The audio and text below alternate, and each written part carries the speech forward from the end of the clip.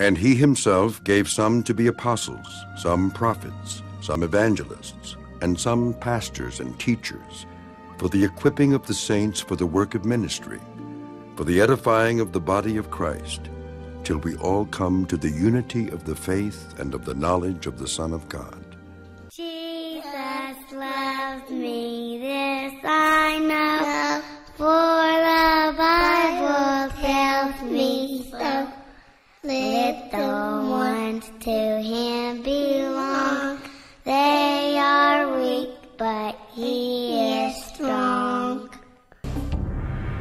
My first assignment after I graduated from seminary was in a rather large Baptist church in Haddon Heights, New Jersey, where I went to serve as the youth pastor and the Christian ed director.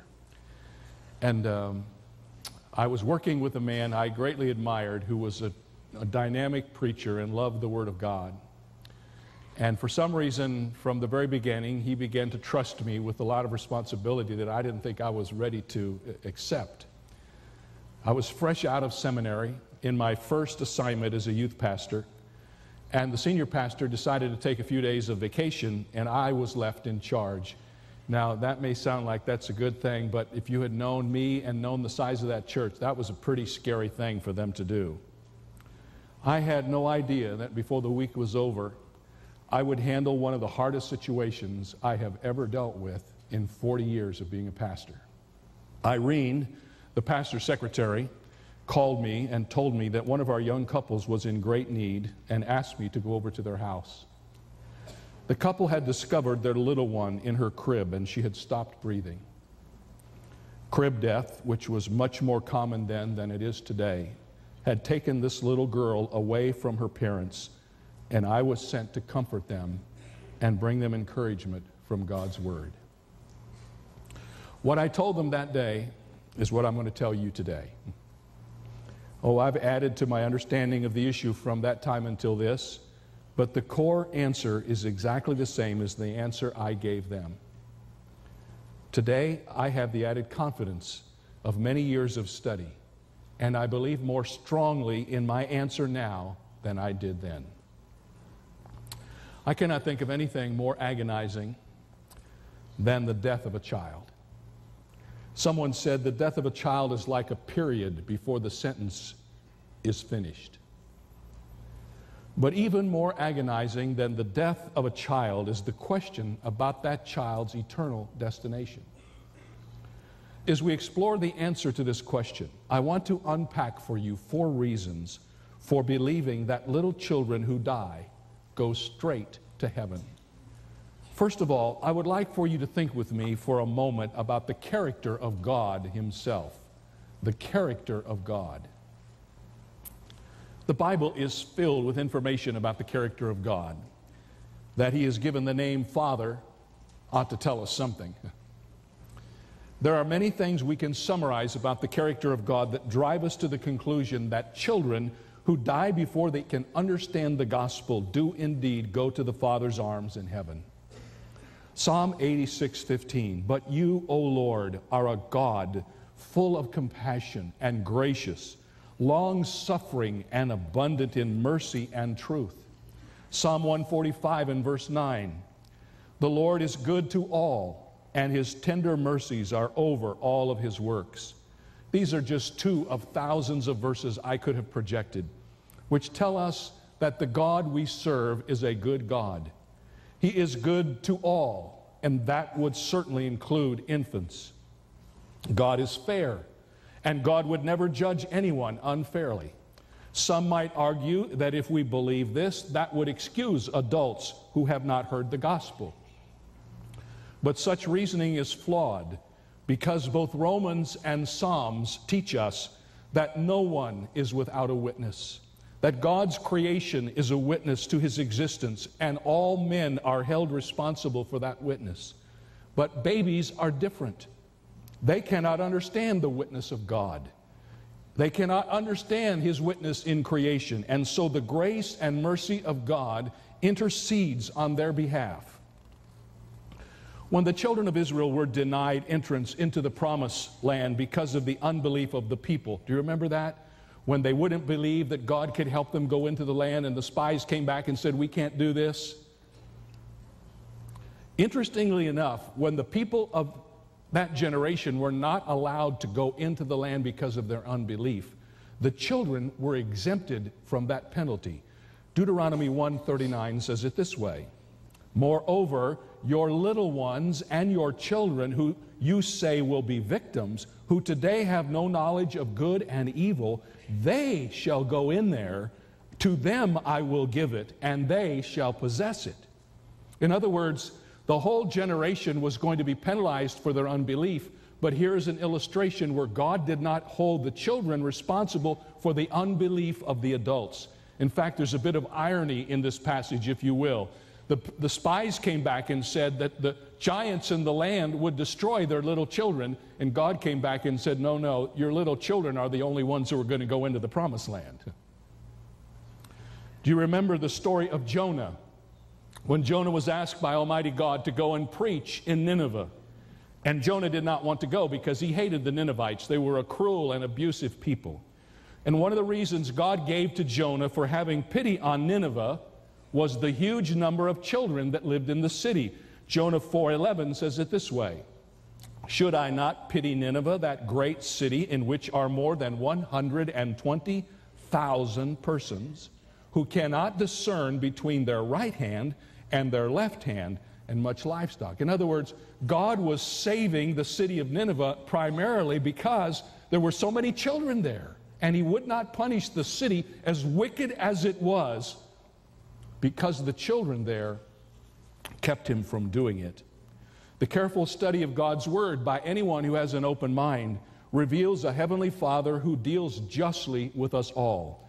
In his justice, he provides for children who are not old enough to comprehend the gospel. In fact, in the book of Ezekiel, we are told that Almighty God considers all children as his. Moreover, you took your sons and your daughters, whom you bore to me. God says, you bore those children to me. These are my children. God is not going to do unrighteously with his own children. The character of God provides a special grace for those who cannot believe. On a number of occasions, God refers to these little ones as innocents. Jeremiah 2:34, also on your skirts is found the blood of the lives of the poor innocents. Jeremiah 19:4, and have filled this place with the blood of the innocents. Now listen carefully. Although children are as sinful creatures, just like all of us, they are not responsible in the same way as those whose sins are willful and premeditated. And God refers to them in that sense as innocents. That's the name he gives them. They're innocents. So we see this matter of the character of God certainly lays the foundation for the realization that children who do not understand the gospel and have never understood the witness of God, these children are provided for in the grace and mercy of our Lord. Well, let's take another look at this. The second reason I believe that children go to heaven when they die, if they are not old enough to understand the gospel, has to do with the condition for salvation. What is the one requirement for a person to be saved? Or to put it another way, what must a man do to be lost? All of the threats of hell in the Bible are reserved for those who have sinned knowingly and willingly. Galatians chapter 5, 19 through 21 speaks of those who end up in hell, and it gives a long grocery list of all the things that they do to deny the holiness of God. Revelation 21:8 has a similar list, but what's shorter. But the cowardly and the unbelieving and the abominable and the murderers and the sexually immoral and the sorcerers and the idolaters and all liars shall have their place in the lake which burns with fire and brimstone, which is the second death. Now, this doesn't mean that anyone who's ever committed this sin can't go to heaven, but it means those who continue to live this way and deny the grace of God, these people cannot go to heaven. You cannot go to heaven in your sin. That's what Revelation is saying. Ezekiel 18:20 says it the same way, only individualizes it. And it says, the soul who sins shall die. The son shall not bear the guilt of the father, nor the father bear the guilt of the son, The righteousness of the righteous shall be upon him, and the wickedness of the wicked shall be upon himself. One writer expressed it this way: little children have no record of unbelief or evil works, and therefore there is no basis for their deserving an eternity apart from God. They are graciously and sovereignly saved by God as part of the atoning work of Jesus Christ. Isaiah the prophet speaks about such a period of moral innocence in the life of a child, and in this prophecy he's actually speaking about the Lord.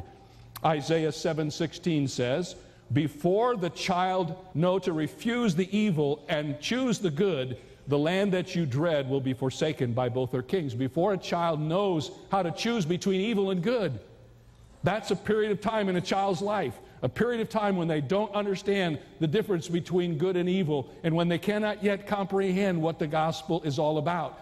During that period of time, according to what I understand from the Bible, these children are protected under the blood of the Lord. A man that I knew years ago who wrote a great deal about theology is a fellow by the name of Robert Lightner. Bob Lightner was a friend of our family's, and he wrote a little book called Safe in the Arms of Jesus about this subject. And in that book he says, the debt of sin is only charged against those who reject the payment that God the Son has made and that God the Father has accepted.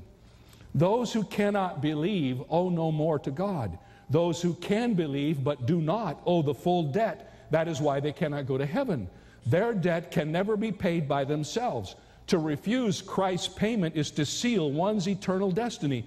But to be unable to receive it is to be covered by the payment already made and accepted by God.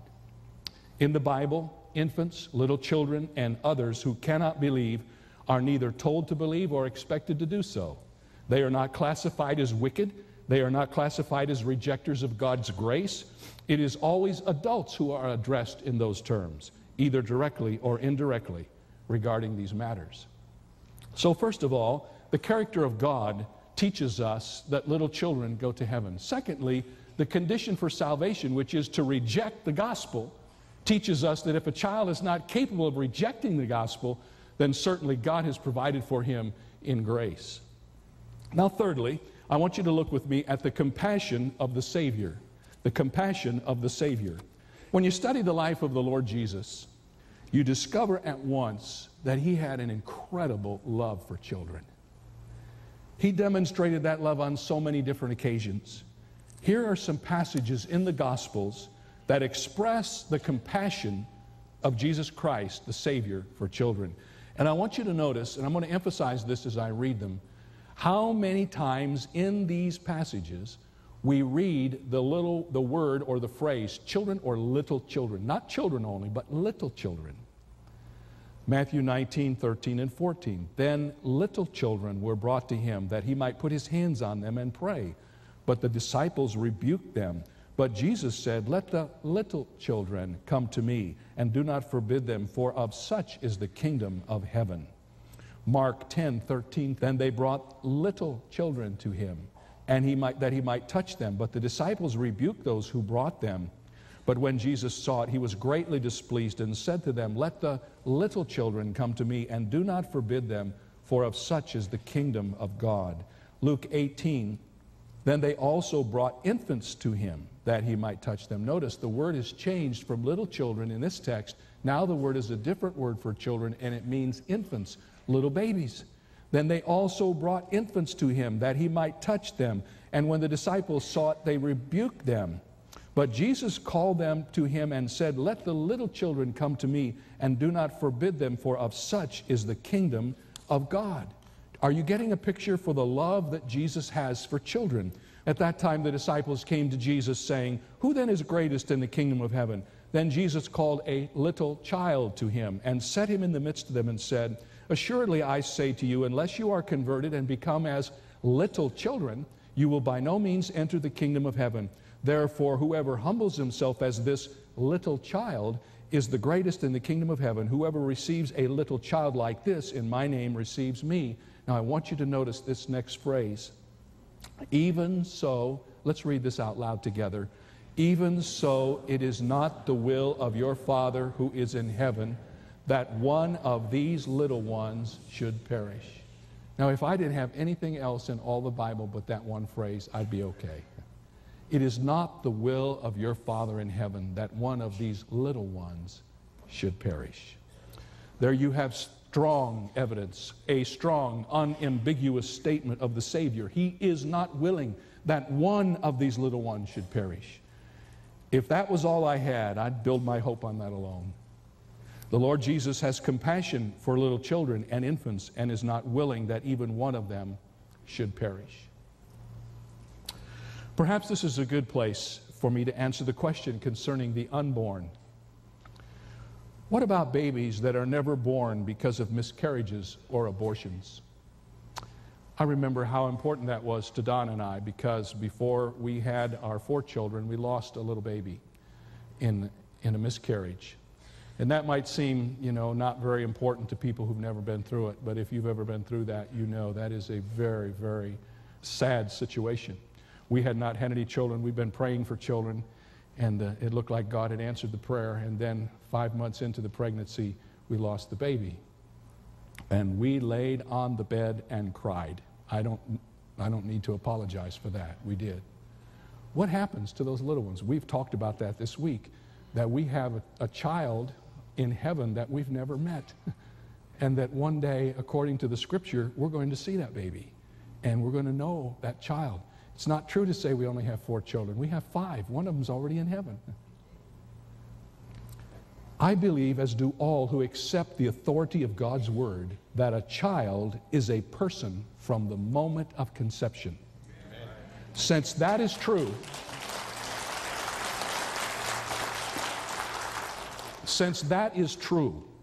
then all of these unborn ones, for whatever reasons they have been unborn, will be taken by the Father to heaven.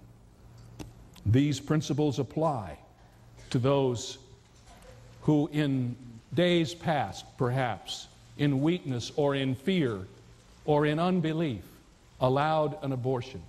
There is no one I know who is more sensitive to this issue than a woman who has had an abortion. And I want to say to all of you gals, if that's happened to you, God has forgiven you. That is not the unpardonable sin.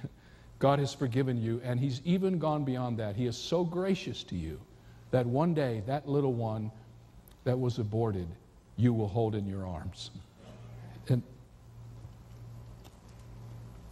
these principles also apply to those who, while they are mature physically, have never matured mentally or emotionally. They may be in the body of a mature person, but their mind has been impaired to such an extent that they have a mind of a child. As far as heaven is concerned, they are children, and they will be taken to heaven when they die. One author wrote, "I cannot imagine the same Savior who blessed little babies and said, 'Of such is the kingdom of heaven,' secretly intending to deny them that mercy." So I am absolutely certain from these first 3 points, the character of God, the condition of salvation, and the compassion of the Savior, that little babies who die before they're old enough to understand the gospel go to heaven. But that is not the most powerful reason. There is an incident in the life of David that is fundamental to the question we are answering today. So if you have your Bibles open, look down in the 12th chapter of 2 Samuel. And this section of Scripture records the events that happened in the life of David immediately after he was confronted by the prophet Nathan. Now, I have to not assume that everybody here knows the Old Testament, so let me just tell you briefly this story. David committed adultery with Bathsheba. You all know that. And you know that in the process, he also had Bathsheba's husband, Uriah the Hittite, killed.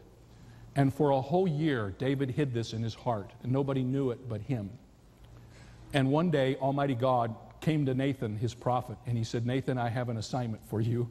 You are now to go and confront David." I've often thought how awful it would have been to be Nathan. You want me to go confront the king?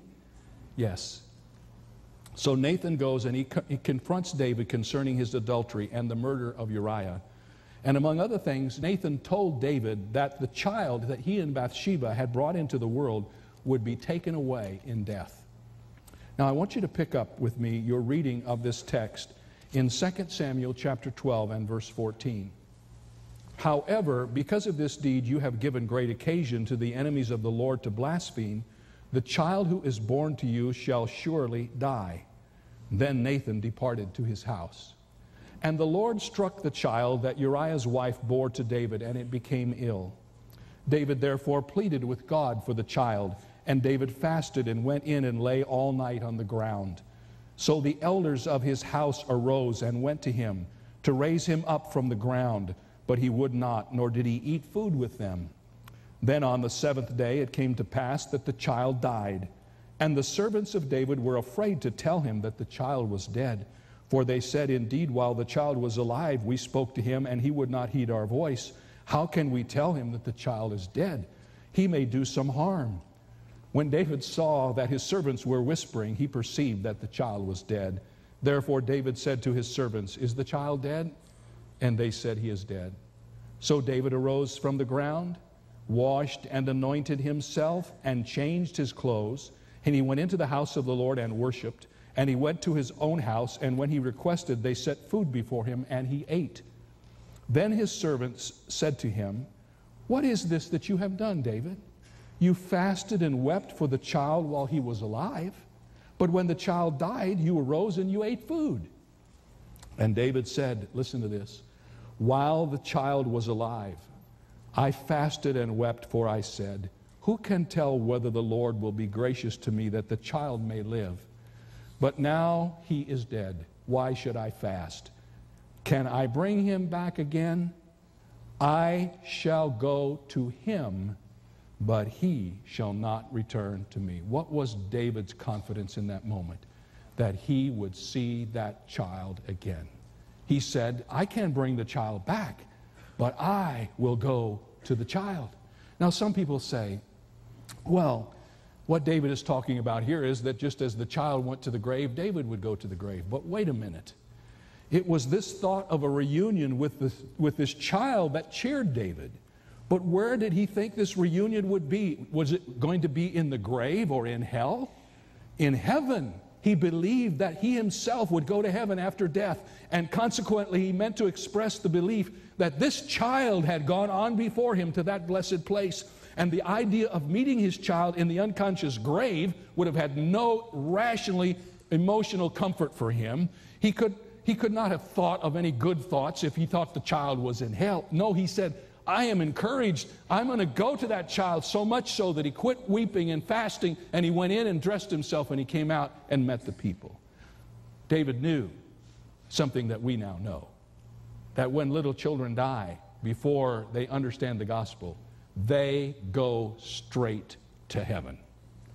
And no matter what anybody says, the tenor of the Word of God, the character of God, the consequences of believing, and all of that bring together this truth that children who die before they can understand the gospel go to heaven. Now, let me answer a couple of other questions that are always a part of this discussion. What about the age of accountability? We say that children are protected until the age of accountability. People are always asking me the question, what is the age of accountability? They want a chronological number. Well, the age of accountability is as different as the ability of your children to comprehend. How many of you have more than 2 children? Let me see your hands. How many of you would say that your children all developed mentally along the same line perfectly so that they understood things at the same age? Anybody? I don't think so. Not even twins. So the age of accountability is a different age chronologically for each child. It simply means a time when children can understand the gospel. Are little children innocent until they reach a certain age? No, they are not innocent in the sense of their sin. They're sinners. They are covered by the blood until they can understand that, and then they become responsible. The Bible is very clear that we are born in iniquity and shaped in iniquity. We are born with the sin nature. But what age is a child when he becomes responsible for his relationship with God?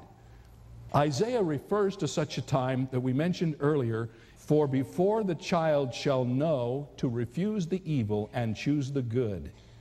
The important thing here to remember is that the Bible does not make any reference at all to an age of accountability, but there is a time in the life of every child when they are able to understand God's love, When they comprehend what it means to be a sinner, and for some children that knowledge comes at a very early age, and for some it may take more time. The age of accountability is not a chronological measurement. It is a reckoning of spiritual understanding. So let me just pause here for a moment and say to parents, how do I know when that time comes? If you raise your children in the context of the gospel, they will ask you the questions. Almost without exception, that happens. You get into a conversation. When they come to church, they hear the gospel. I grew up in a pastor's home. I went to church every Sunday. I heard my dad give the gospel and preach. And oftentimes I saw people come forward, and I would go home and I'd ask my father about that. We'd have this discussion. I think it's also very fair for me to say that often in Christian families, there are what we might call pre-conversion experiences, where children have a sensitivity to the Lord, and they may pray the prayer, but later on realize that there was more that they needed to understand, and so they pray the prayer again. You should never, ever feel badly about that. I know that happened in my life 2 or 3 times. I was actually baptized twice, because the first time I was baptized as a little child, and I realized later as I grew up that I didn't really understand the gospel at that time, and I wanted to be sure that I had this in the right sequence. So I was baptized once I knew what the gospel was all about. But normally the age of accountability happens when a kid's in Sunday school or he's in vacation Bible school and somebody presents the gospel, and they know that they need to be saved. And so you share the gospel with them. What a privilege it is for a parent to lead their child to the Lord. I led my oldest son, David, to Christ in a television studio. After I had done an interview, we went backstage and he asked me a question, and in that little television studio, he became a Christian. Every one of our children has had a different experience, but all have come to the age of understanding at a different time. You as parents need to be sensitive to that, and that's one of the reasons why we dedicate parents when we have our dedication services. We don't dedicate children, we really dedicate the parents. And you'll hear me ask them, do you agree that you will rear your children in such a way that at the earliest possible age, they will hear and understand and receive the gospel? That's what your hope is, that you help them understand it, you bring them to an understanding of it, and at a certain age, you realize that they do understand it, and then they receive Christ. People ask me, when should a child be baptized? Only when they can understand the gospel and explain it. When they can share with you how they know they're a Christian, then they should be baptized. There is no guarantee that when a child reaches the age of accountability, they're just automatically going to become a Christian if you don't live in such a way and honor the word in such a way and share the gospel in such a way that they will understand. And especially do I want to say this to dads. If you want your son to be a Christian, then the probability is you're going to have to become one yourself, because you cannot impart what you do not possess. And children will not understand the gospel if it is not lived out before them in flesh and blood. What about the age of accountability? All right, here's the next question. How old are children going to be in heaven? Everybody go, Well, there are all kinds of different views concerning this question. And there's no absolute answer given in the Scripture. Some believe that when we are in heaven, we will all be mature in body and mind and spirit. And the thought is like this: if babies cannot fully enjoy this life, how could we expect them to fully enjoy eternal life with God if they're still babies? One proponent of this view argues that the book of Revelation describes worship in heaven as it involves everyone who is there. Therefore, whoever is in heaven will be of such an age as to be able to participate in the eternal worship of Almighty God, and will have to be old enough to do that. Alistair McGrath says, as each person reaches their peak of perfection around the age of 30, they will be resurrected as they would have appeared at that time. Even if they had never lived to reach that age, the New Jerusalem will be populated by men and women as they would appear at the age of 30, but with every blemish removed. Now, for all of you who are 30 today, this has got to be a great, you know? You are at, according to what they say, the peak age. Some have increased the age to 33, since that was the time when Christ was crucified. So if you're 33, you're okay. From then on, it's downhill, you know? Others that I have read believe that children will be allowed to grow up in heaven, and they support this view this way. If the millennium is the prelude to heaven, we know something about the millennium that's true, and that is that there are children in the millennium. Remember Isaiah 11, a little child shall lead them, a nursing child shall play by the cobra's hole, and a weaned child shall put his hand in the viper's den. So if the millennium is part of heaven, then there's some reason to believe that perhaps children will be in heaven, and some people believe that children will be in heaven and allowed to grow up until they get to the age of 30, and then they'll be frozen at 30. Now, wouldn't that be something? That is heaven just to think about that, isn't it? I don't know the answer to that, except J. Vernon McGee, who was such a quaint teacher, once said, "I believe with all my heart that God will raise the little ones such that the mother's arms who have ached for them will have the opportunity of holding them. The father's hand, which never held the little hand, will be given the privilege. I believe that little ones will grow up in heaven in the care of their earthly parents if they are saved." Well, I've tried to deal with this subject in a sensitive way, and I hope that what you have understood from what I've said is, if you have one little one who is gone, and you're no longer with them, they died, that little one is with the Lord. I believe that with all my heart. On the authority of the Word of God, I can tell you that. I can also say, don't lessen your vigilance for the children God has given you, and watch over them as a mother hen watches over her chicks. Bring them to a knowledge of Jesus Christ at the earliest possible age. There was a family whose baby boy had died, and their little girl came to the mother and asked her where her baby brother had gone. And her mother said, "He has gone to be with Jesus." A few days later, the mother was visiting with a friend, and she was saying to her friend, "I am so grieved to have lost my baby." The little girl heard her remark and came to her mother and said, "Mama, is something lost when you know where it is?" "Well, of course not," replied the mother. "Well, how can baby be lost when he has gone to be with Jesus?" asked the little girl. A baby is not lost when you know where that baby is. Finally, there's one more difficult question, and then we will close this session. The question I've asked today is, will your baby be in heaven? But I want to ask one that's really pertinent to every one of us here, and that is, will you be in heaven with your baby? Your baby is going to be in heaven. I can tell you that without any doubt. But I don't know about you. You are not under the special blessings of the Lord. You are above the age of accountability. You are a morally responsible adult, and you must make a decision about heaven. The children of born-again parents do not automatically go to heaven. Neither do the parents of children in heaven automatically join them there. If you want to see your child and enjoy a heavenly reunion, you must be born again. You must come to know Jesus Christ. Almighty God sent His Son Jesus Christ into this world to be your Savior. He has done all the work.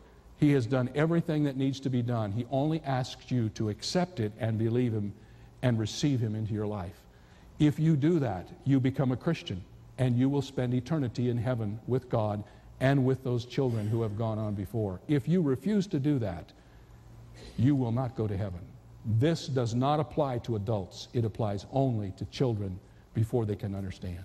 So my plea with you today is, do you know Jesus? Are you sure that if you were to die today, you would stand before God with the right answer and be able to enter into heaven? If you have never made that decision to trust Him, I'm going to ask you to do it today.